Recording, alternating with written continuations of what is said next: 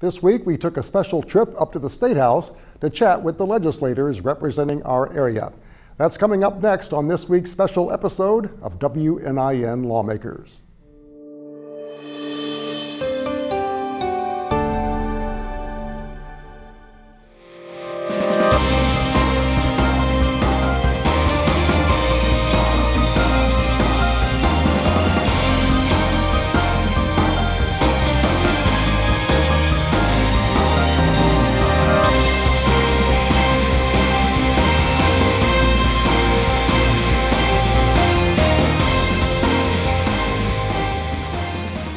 I'm John Gibson, and this is WNIN Lawmakers.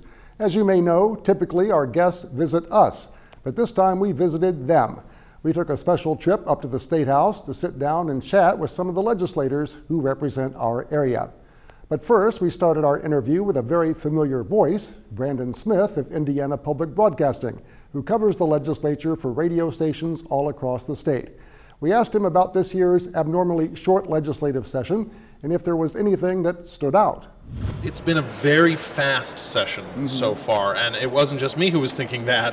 The Speaker of the House said in the 34 years that he's been in the legislature, this is one of the fastest sessions he's ever seen. They were moving major pieces of legislation by the end of its first week back in January, which is very unusual. They actually have 2 bills that already went to the governor's desk before the first half even ended. That's incredibly unusual. You almost never see that. So yeah, this session is flying along so far. Now, is it flying along because we have, in fact, supermajorities in one party? Is that what's sort of speeding up the process? No, I mean, we've had supermajorities for nearly a decade now in both chambers. So I actually think you can trace it to something a little different this time, which is their calendar was a little truncated, more so than usual. So we're in a non-budget writing session, which means it's a short session. Right. So instead of going all the way to the end of April like they do when they write a budget every other year, they only go to about mid-March. Right. And that's in state law. So that is normally they have to work at a little bit of a faster pace, but it's actually even tighter this year because of the way just like the calendar worked out. Right. They started a few days later in January than they normally do, and they're going to end a few days earlier in March than they have to, just because of some things outside of their control. Yes, as I understand it, and we talked about this a little bit yesterday before going on the air. There's a basketball situation that's going to actually cut the session potentially short, right? Yeah, it's a very Indiana thing to happen that basketball is going to influence when the legislature can adjourn. The Big Ten tournament is going to be in town, downtown Indianapolis, in mid-March, and while statutorily the legislature can go through March 14th, they're going to get kicked out of their hotel rooms, we think, about March 10th for that tournament. So that's going to require them to basically vacate the premises, if you will. So the basketball tournament's going to fill up all the hotels. Exactly. So they're targeting March 10th, which is not radically unusual. They've encountered situations like this before, but just the way it started and the way it's going to have to end, they have a little less time, almost more than a week less time than they normally do. Well, certainly education has been one of the issues getting a lot of attention. As you know, thousands of teachers rallied here at the State House last year calling for better pay.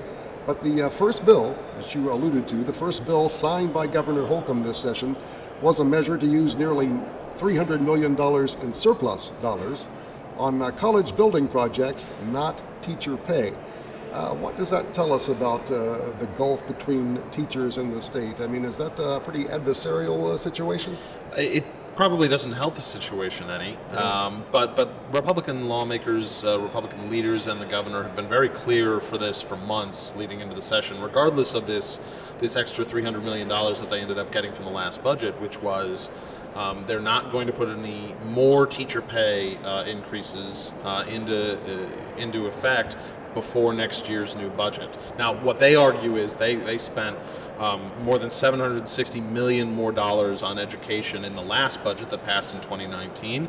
They were hoping that a lot of that would go to teacher pay. We have seen some preliminary data that suggests that a lot of school districts, the vast majority of school districts, did increase teacher pay. What we don't know yet is how many teachers actually got salary increases, what were those salary increases like, and so that's data that still has to come in. But I mean, what we know is everybody agrees, even Republicans agree, that the work isn't done on trying to increase teacher pay. What Republicans and Democrats and what Republicans and teachers disagreed with this session was, should we do something right now to at least get that started? After that, we were joined by several of our local representatives and talked about what's planned for the second half of this year's legislative session. We interviewed Senator Vanita Becker and Representatives Ryan Hatfield and Shane Lindauer. State Senator Becker, thank you so much for coming in this morning. Well, thank you for having me. Excellent to have you with us. Well, the legislative session, this 2020 short session, is just beginning its second half. What are your priorities as the General Assembly moves into the final month? Well, we want to continue to work on a lot of healthcare issues, removing gag clauses so that consumers can actually get rebates that they're entitled to, and also making more information available to them so that they can find out how much a procedure will cost ahead of time, so they don't get what we call surprise billing. We get statements after the fact. More transparency. More transparency, more information. That'll be a real important goal. We've got several healthcare bills in committee tomorrow. One deals with dental hygienists and several other issues, so we'll be working on healthcare issues, also on education issues.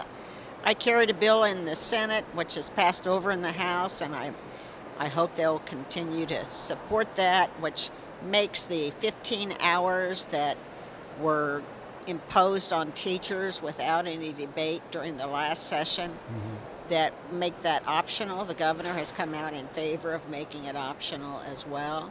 We're also raising the smoking age to 21 and the vaping age to 21, and making more penalties for selling to underage children. And of course, that matches a federal law. That matches a federal law, and people say, well, why are you doing that? Well, you know, the feds aren't going to enforce on state property, so we want to be able to enforce it at the state level as well as the local level. So, Representative Lindauer, can you tell us, as we are here at the halfway point of this short legislative session, what are your constituents telling you are the priorities for District 63? So really, it hasn't changed. For me, you know, we're a small rural area, like a lot of southern Indiana. And really an issue that kept popping up for me, starting really going back to last session, was particularly farmers dealing with the ability to maintain their property through ditch maintenance and things like that, drainage issues, excuse me. So that has been something that I've been working on all year, streamlining the process for them to get their permits, for them to just be able to do what they need to do. And so they being the farmers, have to deal a lot with IDEM or DNR. Of course, on the federal side, the Army Corps of Engineers, EPA comes into play there. So really just trying to find a way to streamline the process for farmers so that they can, again, just do what they need to do without having to, you know, contact 3-4 different agencies to get an answer that they need. So are you seeing more drainage issues? Is that something that's been around just recently, or has that always been an issue? Well, I guess that depends who you ask. I think it's really become a hot button issue, particularly in Du Bois County as far as the farmers go. A lot of times, so if you ask DNR or IDEM, they'll say these are laws that have been on the books for quite some time. That's the Department of Natural Resources. I'm sorry, and yes, the Indiana Department of Environmental Management. Correct, I'm sorry, yes. So, and they don't have a police force per se that's driving around looking for violators, but if they see something in the area, then it may draw more attention to that area. Yes, and that seems to be what's happened in Du Bois County.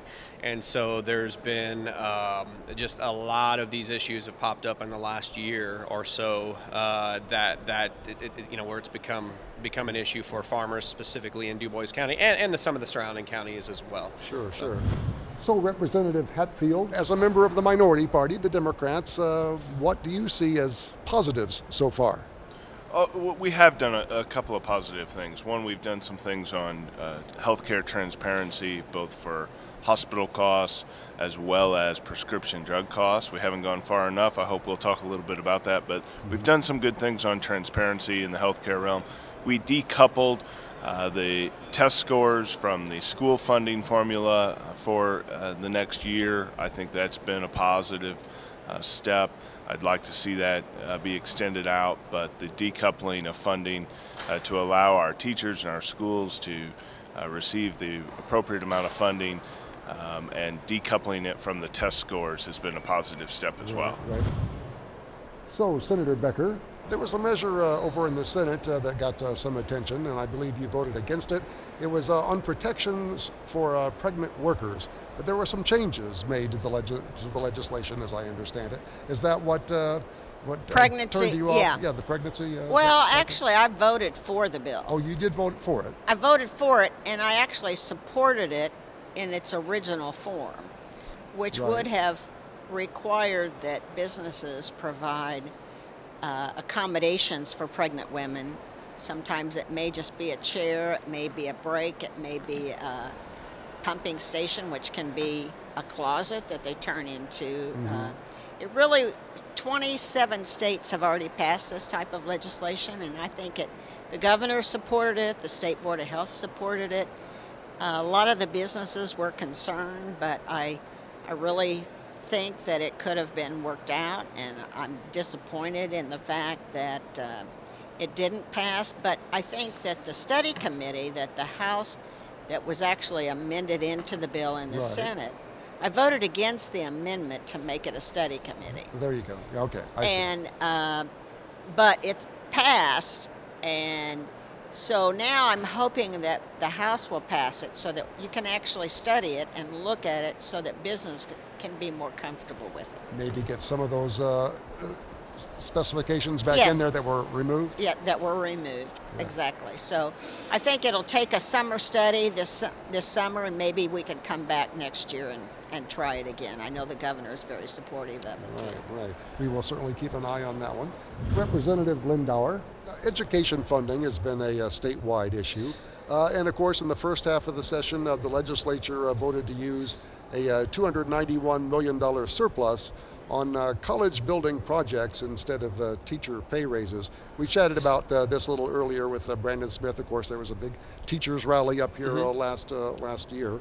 Why did the legislature take this route? Why not use that surplus money on teacher pay? So I think if you just go back and look at the budget year last year, there was a game plan in place by the folks in Ways and Means, right, to going a specific direction. So really, right now, it was just a matter of following the game plan. And I think one thing that I've been proud of, I think, since, and this, I'm a relatively new legislator, right? I've only been here for this is my third session. Right.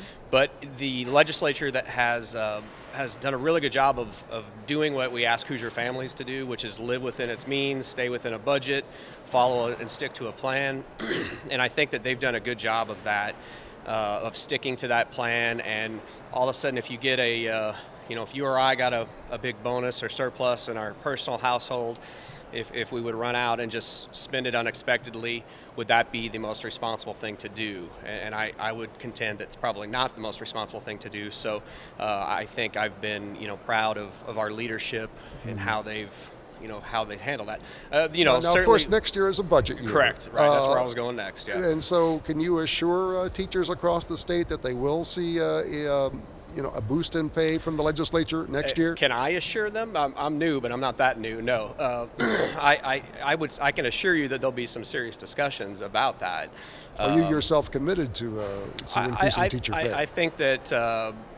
I think there's a whole lot of issues, a lot of aspects that go into that issue.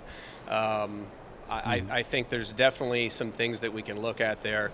I think it's a broad discussion in the sense that some of the numbers that you hear thrown around, as far as we're last, according to certain agencies, NEA being one of them. NEA also tracks where we stand, relatively speaking, to cost of living, and we're 22nd. when you throw that into play. Now, again, 20 seconds, nothing necessarily to brag about, but it's certainly not last, right? And you also look at that in comparison to what a what an average teacher makes compared to the household, right? A household income, median household income. And you know, it's right there as far as a teacher salary and what a household income makes. So there's a lot of things at play there. You know, it's certainly a broad discussion. I think I'm committed to definitely looking at some of those numbers. And as you know, the teacher salary is ultimately set by the local school board as well. So, Senator Becker. As we move into this second half of the short session, of course, a big issue, we mentioned it a little bit earlier, was education. And of course, that education funding that some proposed for that surplus money, nearly $300 million, that didn't happen. So where do we stand right now as far as teacher pay? Is it strictly something that's going to have to wait until next year? Unfortunately, I think it will have to wait until next year. I actually authored a bill, Senate Bill 354, that didn't get a hearing, and it would have provided $75 million into schools that didn't get at least the amount of inflation last year. And there were 144 school corporations that weren't even funded to the extent of inflation. And I think that's a real problem. And ever since the state has taken over the funding, the general operating funding, we have not kept up with inflation. And schools are having to do more with less, and it's really stretching. And we're now funding 3 different systems. We're funding charter schools, we're funding vouchers, and we're funding regular public education, public schools. And the voucher program has increased to the extent that now someone making $72,000 with a family of 4 can have a voucher. Representative Hatfield. Last year, of course, we saw a big rally from teachers and supporters from across the state here at the Statehouse. But obviously the first bill that was passed this session, or signed by the governor, rather, did away with the idea of using this surplus money, $291 million, for teacher pay. I'm guessing that was not a positive in your view. No, I was disappointed to see that the Republicans, after promising teachers in the state last year that they would get a pay raise, scrapped that proposal and decided not to fulfill that promise. I have a bill that proposes a teacher pay increase for the lowest salaries, so that new teachers can come in and make at least $50,000 a year. That's just one of many proposals throughout the State House. Both Republicans and Democrats have good ideas on how to raise teacher pay, and we ought to move forward on them and do it in a big way that has a meaningful impact for teachers in our districts. You mentioned this $50,000 minimum salary that you're proposing.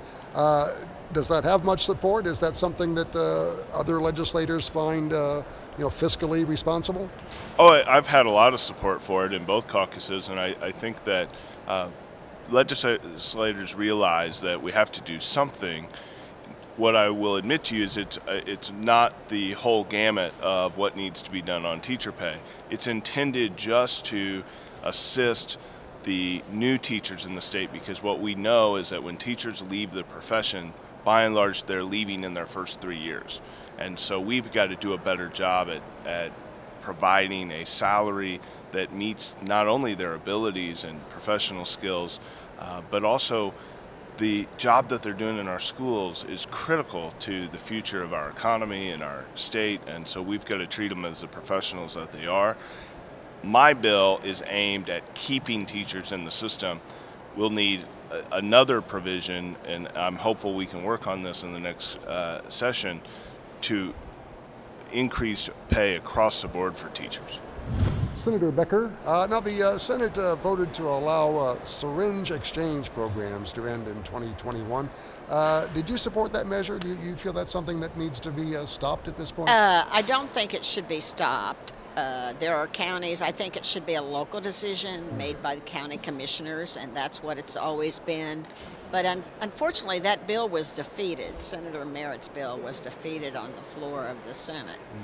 But I think, unfortunately, the experts say that you don't want bad needles hanging around. So But again, it's a local decision, a healthcare issue for some counties. For other counties, they can choose not to decide on. Right, there are only a syringes. handful of counties that actually have the programs That's now, right. right? That's right. Scott County was one of the very first because they had people dying because of the exchange of needles that they were using. Representative Lindauer. All right, well, let's move on to another issue here. The House just passed a bill that essentially makes it more difficult for utilities to close coal-fired power plants. I believe you've got at least one in your district. Correct, yes. Yeah. So do you think that's a good idea? Should the state be telling utilities they have to keep using coal if they'd rather move to renewables or other energy sources? So this is one I really struggled with, to be honest with you, but ultimately I voted for it. I think that it doesn't actually say that they can't do that. It doesn't actually say that they have to continue using coal. It actually leaves broad discretion to utilities to do whatever they want. If they want to invest in wind or solar or natural gas or whatever, it gives them broad discretion. It really is just trying to get folks to slow down a little bit and look at what the game plan is going to be going forward. So it's really not as broad and sweeping a restriction, I think, as is painted at times. Okay, all right. This is State Representative Shane Lindauer. He's a Republican from Jasper. His district represents Du Bois, Davies, Pike, and Martin counties, portions of all of those counties. Representative Lindauer, we know you're struggling with a cold this morning, like many Hoosiers are. Yes. We certainly appreciate you chatting with us you. this morning and joining us. Appreciate your time. So Representative Hatfield. Now, a bill to make it more difficult for utilities to close coal-fired power plants. That's a bill that got a lot of attention. It's moved forward. What do you think of it? I mean, should the state be telling utilities they have to keep using coal if they'd rather move toward renewables or other energy sources? You know, this bill has had a lot of work on it. It'll have a lot more work on it in the Senate. I opposed it in the House in the first round because it, quite frankly, didn't make sense to order or direct the utilities to keep open old plants that have gone their useful life and are now only increasing the bills for ratepayers. Utilities are saying it's time to close these down because they're driving rates up, and the state just stepped in and said, no, we'd rather you keep them open and keep rates high for Hoosiers. And so I think we need to look at that proposal. I oppose it as it's currently written because I believe that it's a direct increase on the ratepayer. And also, environmentalists will say that closing down the coal-fired plants would improve air quality. That's right. And I've got a bill that has to do with spill notification for spills into our water streams. And so across the board, we need to be looking environmentally, making sure that we are keeping our air clean, making sure our water is safe to drink and to use. But this bill not only will have devastating environmental impacts, it also increases the bill that people pay for their electricity. So Senator Becker. What are your thoughts on that bill? Did you support it? Well, it's a House bill, so I really haven't seen the language yet. It's my understanding, though, that Senator Merritt chairs the Utility Committee in the Senate, and he's already said that bill will undergo a lot of changes. So before I decide, I want to see what the language actually is. I know some folks, That opponents were calling it essentially a bailout. A bailout for coal, and I really think that businesses should decide for themselves. I don't really think that the state should be involved in it, but we'll see what the language is. Right. So, and see what they intend to do in the Senate Utility Committee. So you're waiting to see the details Yes. on that one, where the devil often looms, correct? Absolutely. Yes, indeed. All right. So Representative Hatfield. You mentioned prescription drug prices, and everyone is affected by that, most everyone. What is your plan? What is your bill, and does it have support? So I had an amendment, 2 amendments last week on the House floor. One passed, one failed. And the first one was a proposal that I pulled straight out of the Trump administration. President Trump worked with the governor, Republican governor of Florida, to work both federally and in the state in Florida to lower prescription drug prices by importing safe drugs that were deemed safe by the United States from Canada, that Canadians pay sometimes cents on the dollar compared to what we're paying for the exact same drug. And I got Republican support. I got 16 Republicans, 5 committee chairs to vote for that proposal, and the leader of the House, Speaker Bosma, unilaterally pulled that off the calendar and killed the bill. I was disappointed to see it because while Republicans are doing some good things in the realm of transparency, what I've said on the House floor is we know what we're paying.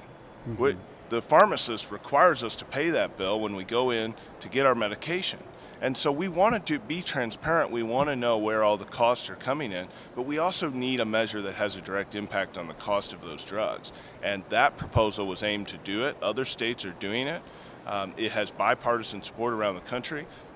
President Trump and his administration kicked off the federal measures needed to do it. And so I was hopeful that we would move forward on it, and House leadership killed it unilaterally. The other one was had to do with PBMs, pharmacy benefit managers. And they are the middlemen between the pharmacist and the drug manufacturers, and they promise to lower drug prices. The problem is that all the research is showing that they are coming into the system, taking millions of dollars out of the hands of Hoosiers, and not lowering the price of drugs. And so the amendment to regulate and investigate PBMs and how much money they're actually saving Hoosiers failed on the House floor. I was disappointed to see that, but we'll continue to work to try to have a tangible benefit for Hoosiers as the end consumer. Right. Okay. Well, we're just about out of time here. This is State Representative Ryan Hadfield of Evansville. Thank you so much for joining us this morning. Thank you. This is fun. I'm glad you're here. Join us next week as we interview State Senator Mark Mesmer and State Representatives Ron Bacon and Wendy McNamara back at our studio. I'm John Gibson. Thanks for watching this special episode of WNIN Lawmakers.